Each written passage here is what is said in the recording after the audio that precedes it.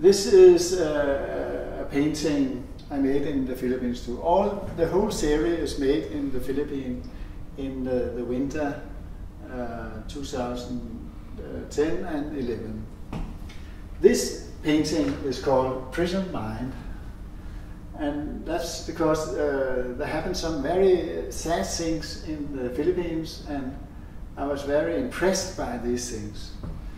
There was a little girl murdered, and the police was not very good in that case. They took the wrong man, a Norwegian, and everybody knew it couldn't be him. And after it, they find another one. But it was a very sad situation, because when I saw the Philippine children, they were smiling like that. Hello, Joe! They say, hey, they're so happy. And then this happened. And another thing was, I didn't feel good. And there is at least two theories, there's more, about painting.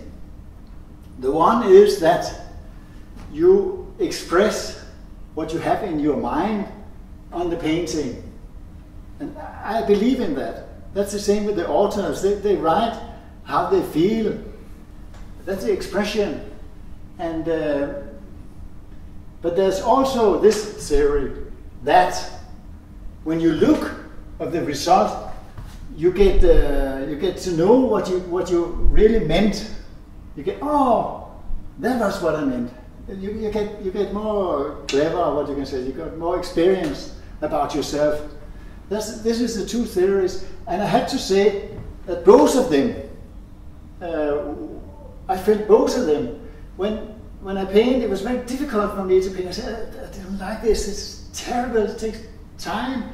And when I came down in my painting room in the morning and I look, I get afraid. I think, what is this? This is evil. This is terrible. I didn't like to look at it. But it's about this situation in the Philippines.